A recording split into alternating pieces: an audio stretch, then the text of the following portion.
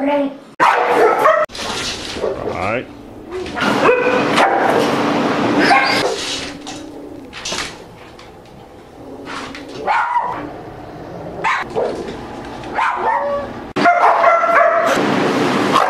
So we'll start here, and we'll start with food aggression first. So food and toys are the ideal way for a puppy or dog to dominate their household and give them things to really power play. So in wild, food is a main source, right, of doing dominance.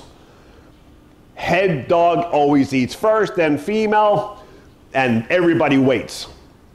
They come in, they get nailed, they will get beat downs if they disrespect king and queen. Right? This is how dog works. So head dog is always keeping things in check, and physically, not bluffing, not hey, no, it's mine, hey, right? No such thing. So we have lost touch as humans, right, with true dog. We really have lost, you know, any reality when it comes to dogs and living with them. And people are so surprised by such a good dog, and all of a sudden he's turned into a psycho. And in certain situations, other than that, they're great.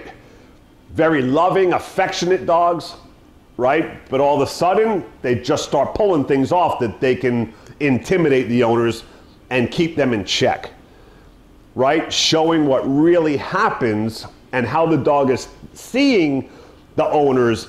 These are the ways when you look at this, you know how the dog really feels about you. Not when he's licking you, not when he's not trying to possess things.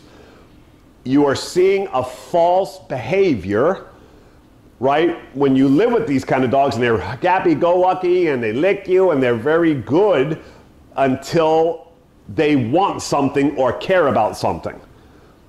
Like food, bones, toys, and then the dogs just start using those things to intimidate the family and the owners, to put them in their place and let them understand that even though we're having niceness and we're lovey most of the time, that I run this show and just keep yourself in check, right? You go near my food or my toys, I'll hurt you. But other than that, we're good, right? Love you all, right? So this is how the game is played, and people are so surprised in all types of aggression that you see this Jekyll Hyde behavior, but it is coming from weakness of the household. And the dog now using something against the household to show them its power. That is the truth of how your dog feels about you. Not when they're a lovey state, not when they're not in that state, because they are carrying the whole day and how they feel about you, right? In that way, it just comes out when they want to show you the way they feel about this and for real, and then start becoming food aggressive, toy aggressive to teach you a lesson and show you that they will check you, and if you keep pushing, they will hurt you. To keep themselves in a top place in the household and show dominance. Okay, so now that's how that works, and now I'm going to show you here the American Bulldog, the Dachshund,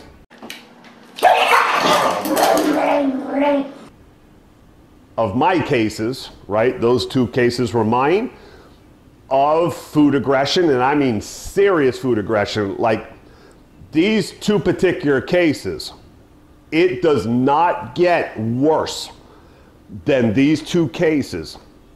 You will never see two worse cases in the world, in any trainer's life, than these two dogs, okay? So, the American Bulldog, right, that I'm gonna show you here. This guy came to us as well with the little dachshund here. Same time. Same problem. Just happened to be exactly the same type of aggression.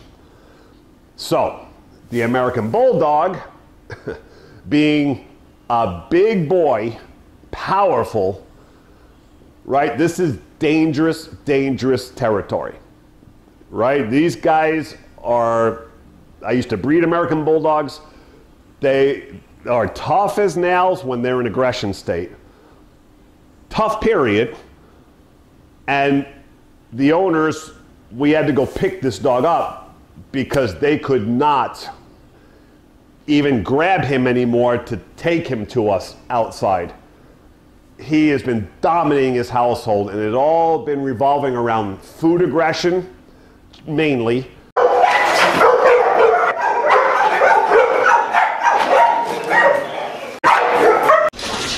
right.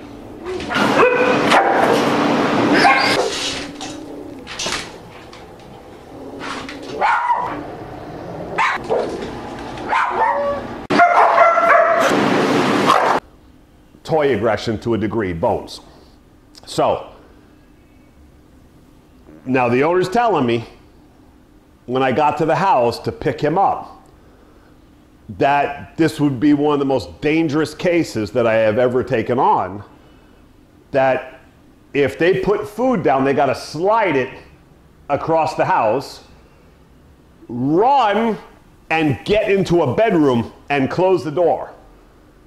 Because if you are in the room anywhere when he is eating, he will shoot from the bowl like lightning, jump furniture, and he will pursue you like a wild tiger lion that is gonna maul you for being even anywhere in the room that he is eating. So, the male owner, the man, already got the wrath of that twice and was in the hospital.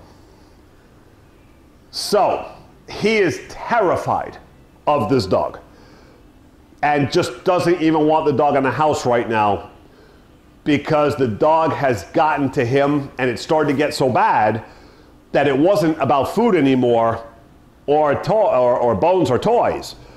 If he was sitting in the room anywhere, the dog would just look at him from across the room and shoot and go to attack him just for him being around. So they had to keep him in a crate for now on after the last attack, right? Because now the dog is hunting the owners, and for no reason. Why? Because he started it with food. He felt weakness within this couple. He was fine. And all of a sudden, one day, it just started kicking in. He started trying himself. And like most cases, it starts off soft, bluffing, like trying to see how much intimidation. When they back off, because with these kind of guys, you better be afraid. And then it became attacks. And then he learned from attacks that everybody was afraid. He could back them off. And then it rolled into serious, serious aggression where if you cannot escape, he will kill you. These are not just bites. He comes with intention. And it starts while he's eating in the beginning. But again, now the owner can't even sit out in the room and watch TV while he eats across the room. He will run direct for him and try to maul him if he's anywhere in the room while he's eating. So I had to get him, bring him to my facility, because most of the time also we don't really want to do this at our place. We want to do this with the owners in the house that it's coming from. So we can clear this up very quickly and turn the game around. So here you're going to see how I go about handling this. Okay? Because you're going to see here when we had the food down, crate or in the room, okay? The moment that we go to try to touch, it's a frantic aggression. All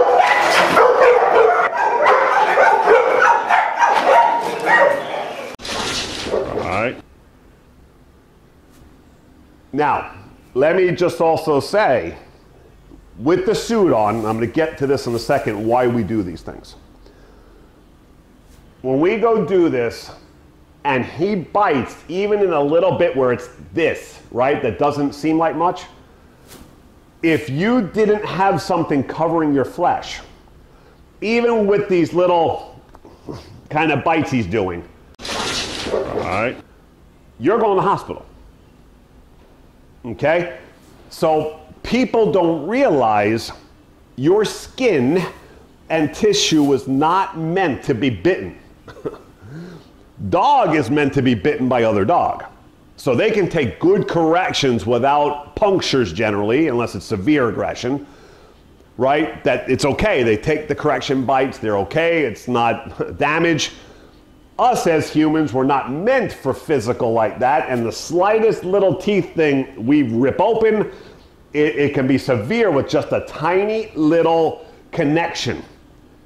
Okay? This does not have to be severe. So, now, this is where the suit plays a major role and why in my system that I get things done so fast, okay, and permanently. So, taking this here, the suit purpose, one, of course, not to be damaged when we do this, right? Two, the suit, because the dog doesn't know what the suit is, right? The dogs that we're doing this with are not protection trained. They've never seen a suit in their lives. So they don't know what it is. They're still going to bite you in it, right? Because they don't know what, it could be a sweater. They don't have any idea what a suit is.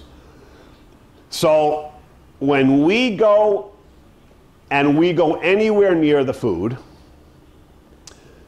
we know attacks are coming. But the key to this is you cannot fight back. You cannot have a reaction. You can't go like this at all to avoid a strike. It has to be complete stillness when the dog goes and does it, like it did not affect you. The dog is getting no reaction from his aggression, right? So what happens now is we get a very calm state of mind when the dog is in his aggressive, territorial, possessive mode. All right? This is the key, okay? So when we do that reaching and they go bite, we let them. All right?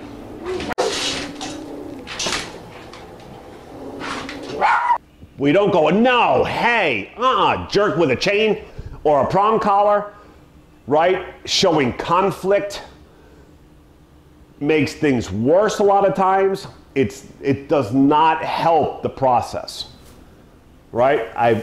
Years back, I've done all the methods I know. So the best way for this to resolve itself very quickly is to go and let the dog do it and not have a reaction.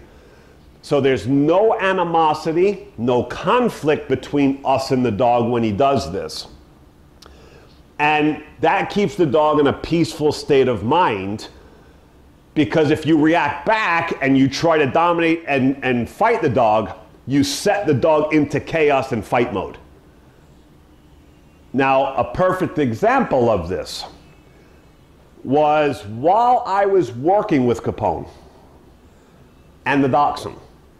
At the same time, that same day, Caesar happened to be on TV and got his worst bite ever, they call it, by that yellow lab for doing food aggression.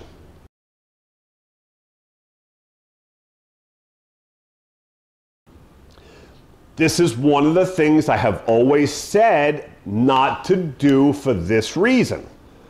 Because I learned a long time before Caesar ever got a TV show what not to do. Right? Learning my lesson way before Caesar ever came on the scene. So it just happened that that day when we were finishing up Capone and the dachshund here, for the first day of their aggression. An hour later, after I finished, that episode happened to air live of Caesar challenging that lab on TV for the food.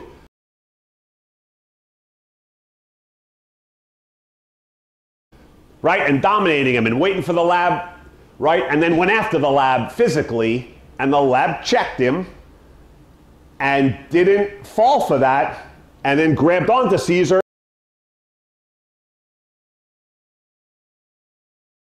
and said, "What, you want to fight?" Because when you go dominate dogs who have very high food aggression, they're used to getting their way with this. They become very aggressive.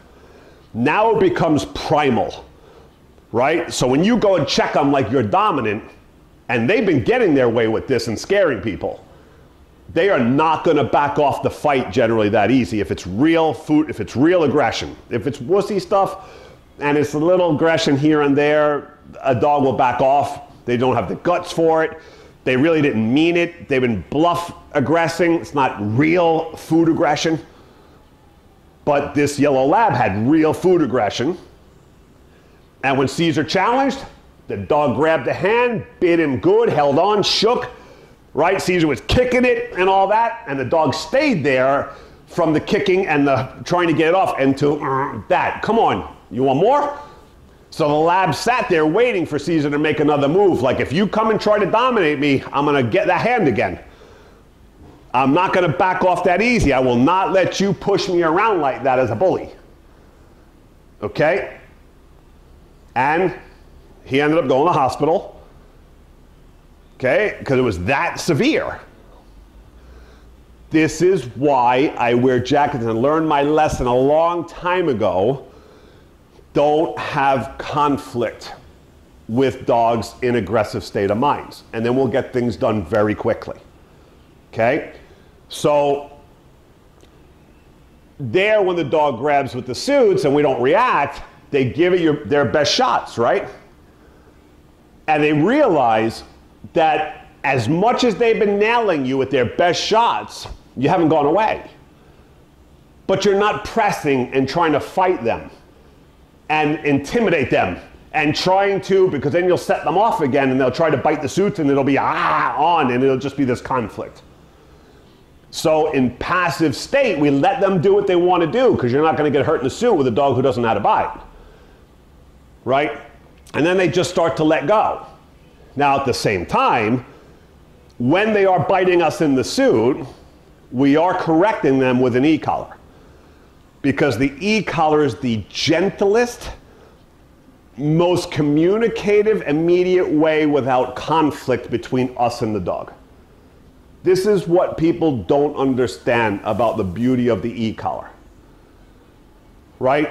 So when they go do that, and us not going, hey, no, and trying to retaliate, and they're biting, we touch with e-collar, and they feel that their behavior, their aggressive state of mind, is being corrected by the universe for that aggressive, possessive state, without conflict and without it being personal to the person they're attacking.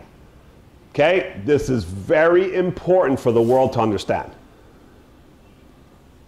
When you do this, the reason for that method is because then it doesn't matter who's around, even children, the dog will not show aggression to anybody, because they don't think it was personal to the person that they were biting at the food who was there working with them, right? It works like a charm. 20 years, I've done it thousands of times, and it works within a day or two, and we're cleared for life.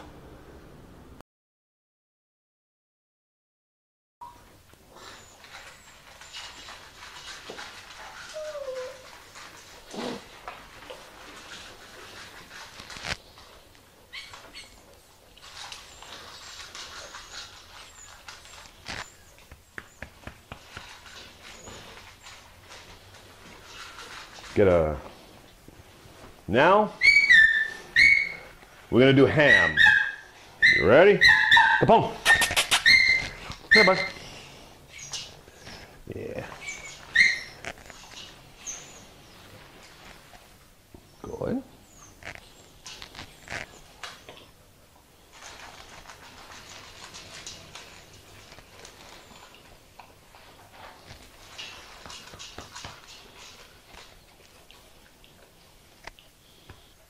Eating ham off my foot without taking my toes off. Days ago, no toes. And he goes back, perfect, I can be here.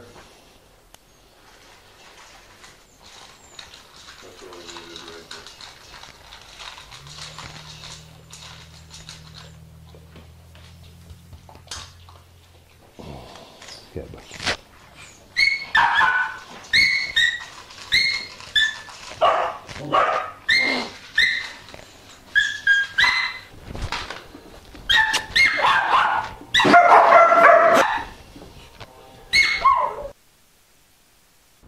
Without danger, okay?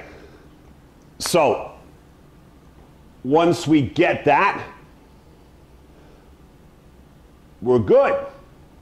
They learn that we can be there. I'm not harassing, I'm not trying to take your food and leave it, and leave it, and leave it. I don't care, right? I care, I put the bowl down, and I let you go eat. And for reality, in life, in any household, we really just want to be able to walk around the dog when it's eating. I can touch them. I make sure that I can always touch them with no aggression, no growling, no state of mind of locking up and stillness, that they're in peace, eating comfortably without threat. They know never to attack and never try, that they will not get away with it. But it was never personal from the trainer to the dog, because if we do that like every trainer in the world does, it takes a long time to clear. We make weirdness, the eating, the trainer, the dog starts to go away if it's a lot of correcting, and you really get to the dog if you can, right? So things will take a long time. It'll be unpredictable if it's not done exactly this way. And I've seen it time and time again. Okay, in my career, I've taken over from every method and everything you can think of, right? And this is exactly why I do what I do with perfectness, right? It just goes like a charm in one class. Right, I'm going to get usually in one class the worst of dogs, Capone and the Dachshund. Okay, that we're going to get over this, and these owners did not want them home until they were completely fixed because they're so dangerous. All right, so having that no conflict and calmness and steadiness and no retaliation back and no fighting, right, to not stress the dog out from the conflict. We want them to go eat with ease while we're still there and being able to touch. He was really hurting people.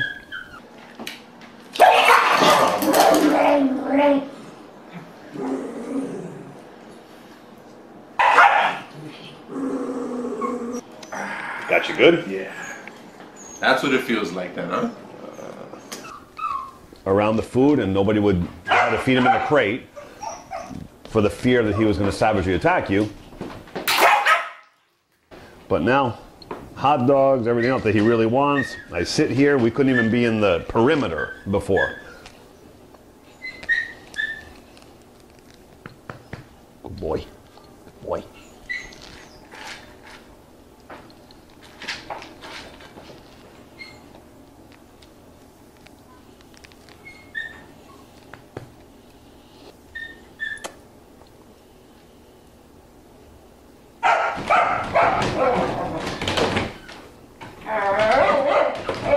Perfect.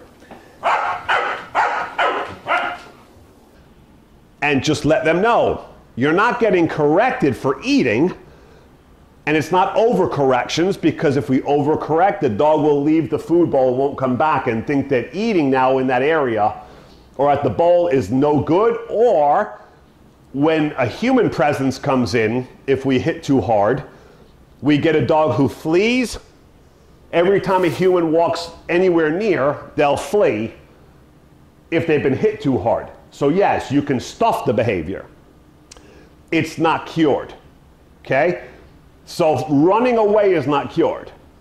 That's still having a dog in an antsy, anxious, afraid from the hits when they run away. And that's dangerous too, because that still means that they're anxious, not sure, and when they get in there, if anybody does anything or a child does something in the wrong way, they might run and go lash out. So we want this to be not personal to any trainer or any human. Calmness always in passive, relaxed corrections. No hostility. So the dog can eat in peace, never afraid that we come up and touch and stand next to. They just keep eating peacefully.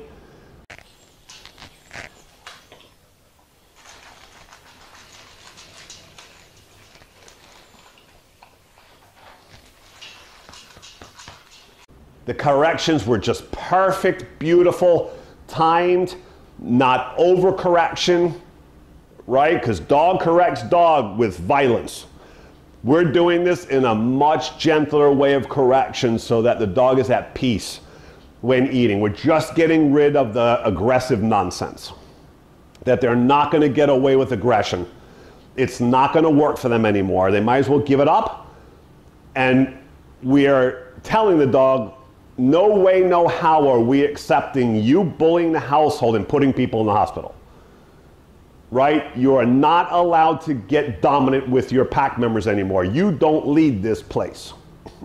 Okay? It's very important that we clear that state of mind up, that aggression will not work for the dog anymore. But again, we're balancing it in a way where we're not bullying them and we're overcorrecting and punishing. Okay? Because then you would never get them comfortably there to eat while we're petting. They would not just sit there and eat in peace if it was done improperly. Right? Properly, we get just like you're seeing there with Capone. Petting him, he's at the food bowl now, I have no jacket on, I'm not worried anymore, he's gonna bite me. Right? And this was all done in one day. Okay? Now, here it took, I gave it 2 days. So we filmed it 2 days later without the jacket, and I'm putting the ham in there, extra goodies to make sure he doesn't get volatile and hostile over higher level food when it's put in there. And this was 2 days later from day one. We got what we wanted in day one. I took 1 day and then I had us film that day with the ham, so it was very quick. It just took a total of 1 day to get it there, 2 days to just make sure it maintained and that we're good, no more aggression, hostility. And then I kept them a few more days to make sure that there was no pissiness when dogs came around, or human, any human that would walk around, because I had a whole staff at the time that would walk around. So we would have everybody come by and walk next to his bowl and get next to him and do all those things to test him, to make sure that he wasn't going to do it to anybody, right? That it wasn't just me who was working with him. He didn't even try to anybody else after I did this with him. So he went home, right, 2 days after filming that last thing. So in total, 4 or 5 days, we're good to go. All right? And same thing with Dachshund. Here, instead, we used the sleeve instead of the suit around the food, and nobody would try to feed him in a crate for the fear that he was going to savagely attack you. But same thing with him. You could not be in the room. So the owners would put him in a crate, open the crate, throw the bowl in there and close the crate, because he'd come right after you. And if he was out in the room and you put the food bowl out, he'll just run at you. And if you're anywhere in the room, he would just run and bite you and just keep on, I mean like savagely. So the owners were thinking they didn't want him back ever unless we could kick this, because he had the household in terror. So sleeve instead, we do our corrections, not overcorrection, to make him understand the same process, right? And then you see at the end, petting him by the bowl. I'm allowed to kneel there with him, touch the food, do all that, okay? And he went home and he was great. Both went home, fantastic, fantastic, right? Now, here's the difference between methods, okay? Caesar ended up keeping that lab forever. He never let the lab go back home. And that was because of the method and the way it was being done. So it was take too long. I remember at the end of the episode that it was months later that the owners come visit to see if the dog was okay now. And when Caesar went to stick a rubber arm, the dog was still scared and he ran away from the bowl, but it was still like, ah. And he was telling him, you see, still not there, got a while to go. And then eventually told the owners, forget it, the dog has to stay with me, he's not safe to go. Okay, but this is the difference in method. In my system, I don't have that. There's no such thing as a dog is way too, because this is as aggressive as it gets, right? This American Bulldog is just as aggressive as the lab, but worse, different breed type, right? A lab to an American Bulldog in aggression is a big difference, right? And the way they were showing themselves, the American Bulldog's way more hostile than that lab that bit Caesar on TV, right? We're talking about a whole different level of aggression than that dog. And we got that dog done in 1-2 days. And went home beautifully. Right? 6 months later, owners call him, nope, he's great, no more aggression, no more, we can be in the room, we can be next to him, we can touch him. Right? The system works. Proven works. Both go home, okay? Perfect. It's about how you create the method and understand the psychology. Now, I'm going to show you something here, right? And these things, when I watch these things, it's hard to hear for me. It's hard to watch because I know better. And this kid, he's young, he's new, I guess, on the scene. And, you know, people have been showing me things of this and I start watching, and these are the kind of things that make me cringe, right? Now, let's stick here to the same subject. He's working with a lab here.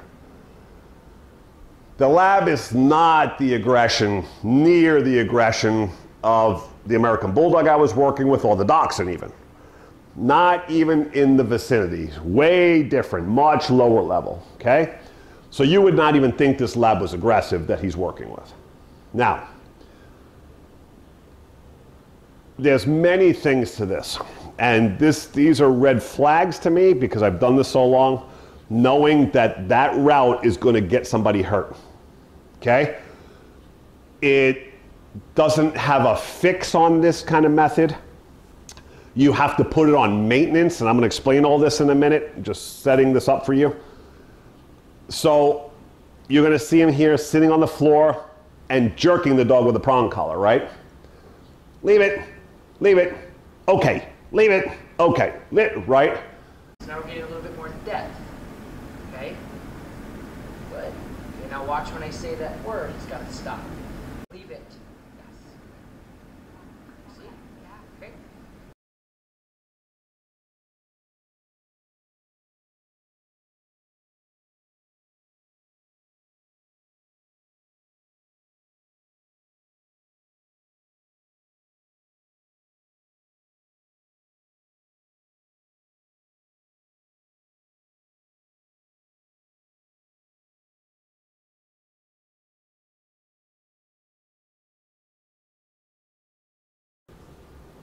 Okay, so fine, you want to control the dog when he eats it, tell him yes, no, leave it, fine. But this does not work as a whole. Okay, and exactly going against everything that I was just telling you how I go about this, it's done in the opposite way. And this causes a non-fix.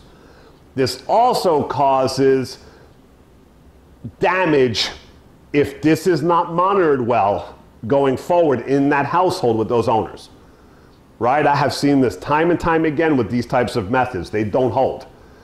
And it's not really there. It's not they don't hold. It's not been done right from the beginning. The psychology is not there, right? Even though the kid talks a good game, but if you know anything about this, none of what he's saying applies to this whole game. It does has the what he's trying to give you here makes no sense if you understand dog aggression.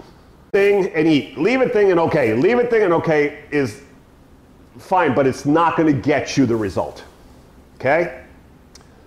Now, another thing is you never send a dog to its bed. So it makes sense to the public who does not really understand aggression or has dealt with aggression. So things like these things they're watching tend to look okay to people. And that makes sense. Right? That makes sense. But it really doesn't if you really understand the depth of this.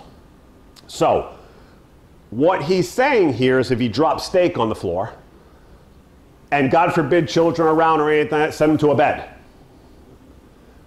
So, instead of fixing the aggression that they would never get aggressive with children if food dropped, we're sending them to a bed to make sure that they're safe, that the dog holds his bed and gets away from the situation, right? So that we don't get somebody attacked.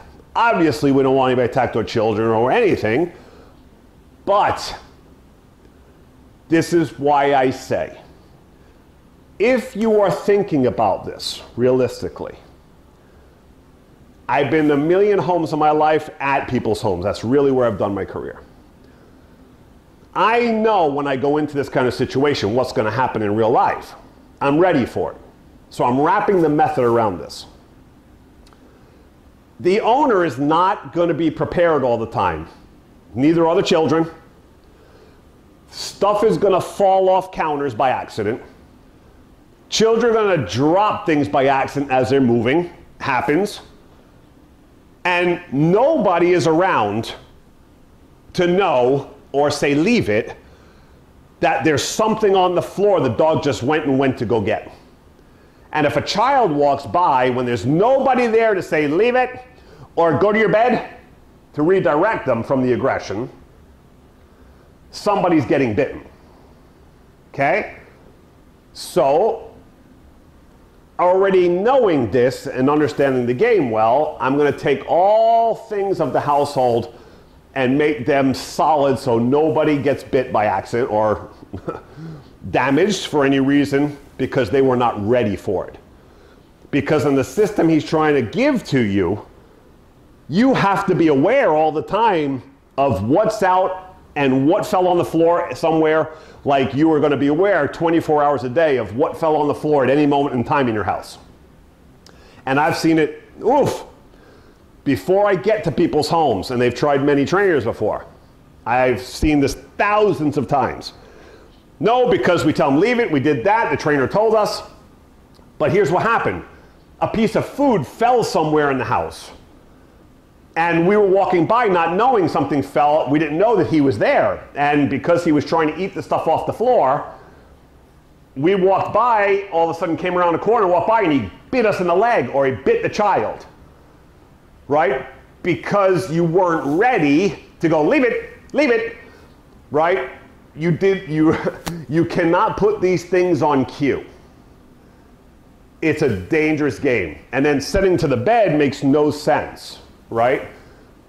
Because you got to make sure it's cured. You're not sending away to band-aid the problem. Because again, in life happens.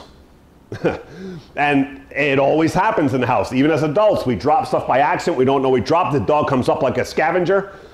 And if they have possession aggression, food aggression, somebody's going to get hurt. If you didn't say, leave it, no, right? So my philosophy is everything that drops in the house, you correct with collar, don't say anything, and make it the action of grabbing any food that's on the floor in the house, a no-no. So now, if something falls off the counter, nobody has to be there to go, leave it. The dog knows if they go to eat anything that dropped, it's going to light up, and they won't touch anything without even a human presence around. Right? This is the way you do things to make safe. So with the e-collars, the only way you can do this, because you've got to be hiding somewhere else, and when something falls off, or something's thrown, the dog doesn't know where it came from, and all of a sudden he goes like this, we do our e-collar to make sure that they come off the food, but nobody went, leave it, no, don't touch. Because to make safety, the dog, anything falls, we'll just tell them, leave everything alone except for what goes in your bowl, or if I give you a treat by hand.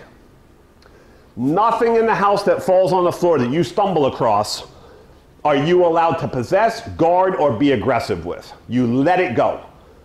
You see it on the floor, you smell it, you walk away.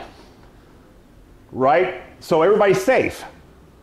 Because you're not always going to be there, and most of the time nobody's going to be there to go, leave it.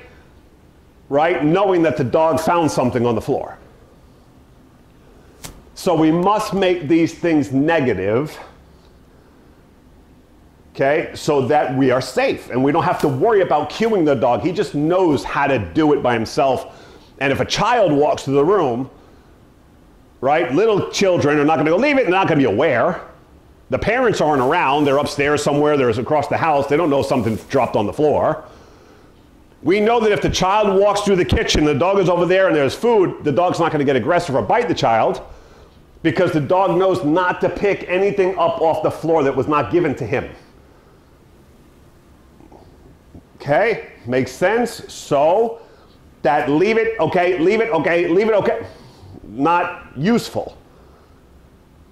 Okay, so going to the bed, not useful at all. Makes no sense when you're trying to look at this in a real perspective. Right? And just tells me that outlook is very amateur. It's not a lot of experience, not being able to see outside of regular thinking.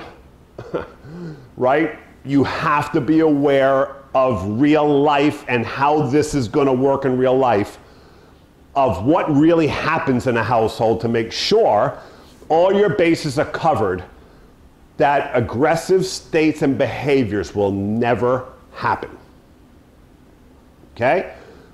And then we're good. But e-collar is critical. No other way to do this.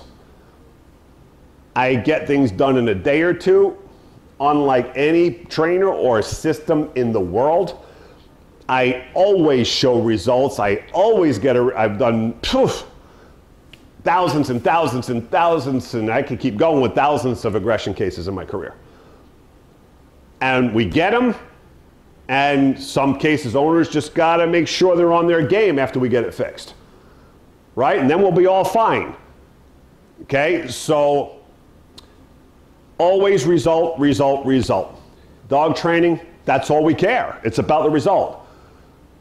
So these trainers who are showing aggressive stuff on YouTube, to take seriously and give any trainer credibility, we need to see a final result in every single thing and case they're trying to show us. Unless it's a certain kind of example they're trying to show something. Right? For us to take seriously and know you know what you're doing, we need to see the end result always. And I can show it over and over and over and over consistently. And it always works. Or else I wouldn't do the method. I would always change and find the way that's going to make 100. But I have it down. 20 years, I've had a method down that always works. And there's aggression, the first one, and I'll have a few more coming probably over the next few days. So, till next time, Miami Dog Whisperer.